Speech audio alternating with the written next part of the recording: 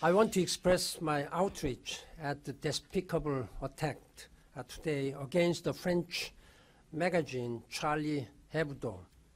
It was a horrendous, unjustifiable, and cold-blooded crime. The brutal and senseless murders of at least a dozen people in Paris today at the site of a satirical newspaper, Charlie Hebdo, a satirical magazine that had a history of lampooning political and religious figures. The streets of Paris have become almost a ghost town now. Plenty of Americans on those streets, and maybe at the moment feeling more like a target than ever before.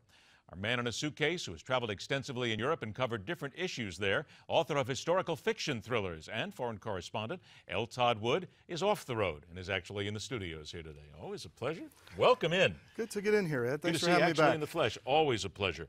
Unfortunately, we come at some very difficult times here because what is happening in Paris, we hear different world leaders now are coming out and saying, we're sorry, we feel very bad.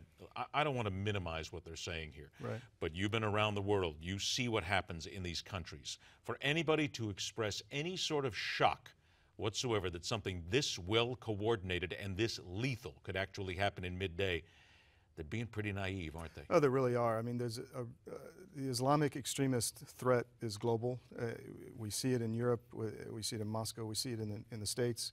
And I think that it's something we should be expecting here in France and in Europe and in England primarily, Spain where they had the subway bombings. I mean, they have a real problem with extremists coming into the country, not assimilating, and really just being a subculture, if you will. And how they deal with that, because it's really past the point of no return, is up in the air. I'm not sure how they're going to really put a lid on this. Is it fair to say, though, because the population in France is 10% Muslim at this point. Right. But when you talk about that assimilation, there is no, and again, I'm speaking only from what's read, said, you have the experience, that there isn't a push for them to assimilate. The people in France, the governments there, have your community, don't assimilate into what we are.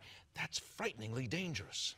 It really is, because you don't know what's percolating under the surface, if you will, in these communities. And I read a statistics this morning that 25% of the population of Paris are recent immigrants. You know, just like in the U.S., we're seeing large populations of immigrants crossing the borders and building their own little communities and not really assimilating into the rest of the country. So, you know, the extremist problem is real.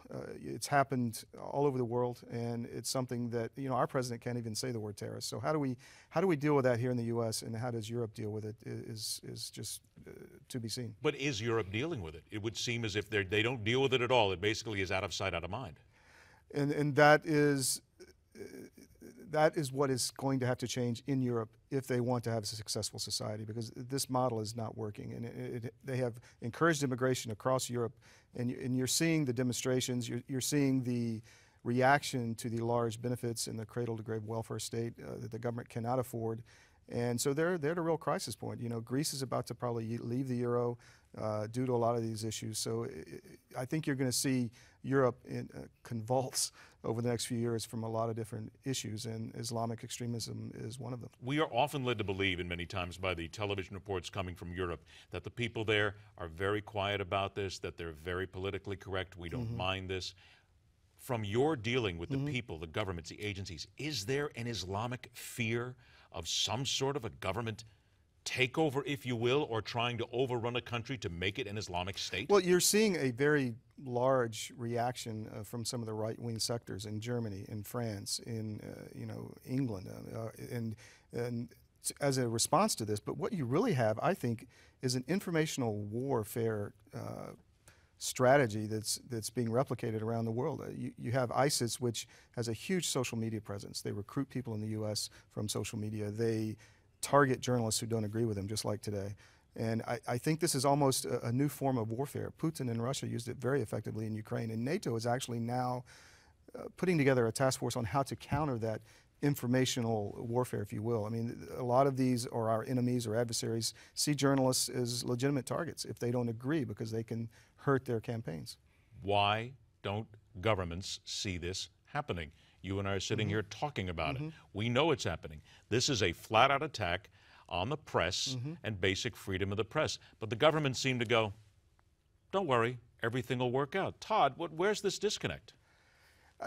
I think it comes from a naivete. Do they just want to be politically correct? Do they want to suck up to people that they want to be their friends? What is it? I think it's an agenda that is coming to grips with reality, or trying to, or not coming to grips with reality. And you know, the left really cannot say the word terrorist. They don't want to deal with it. They want to sit around and sing kumbaya, if you will. And these people want to kill us. They want to kill our way of life in the West, and they will if we give them the opportunity. Is the left then just being, not just the left, but anybody who speaks like that, just being incredibly stupid to what's happening around the world? Well, you have to confront evil in the world, and this is where they cannot come to grips with reality. And again, I don't know how they're going to deal with it. And, you know, and they have so much debt, they have so much stress on their societal models that how do they deal with a threat that's in their midst? And that remains to be seen. Yeah, I hate to try to write a new book here almost, or some sort of fiction,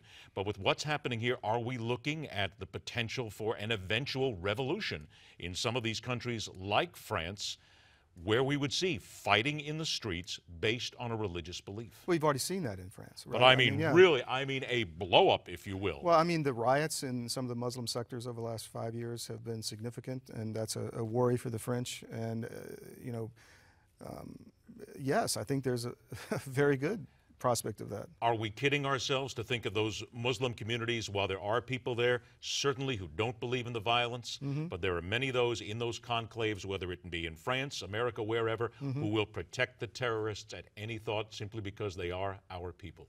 Well, you have a lot of tough thing to say. sympathizers. You have a lot of sympathizers, and I think the world has been disappointed with the Muslim leadership or Islamic leadership around the world, who have not stood up vehemently and said what needs to be said about this type of violence. What are they scared of?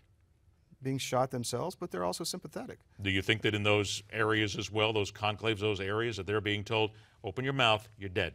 Oh, of course.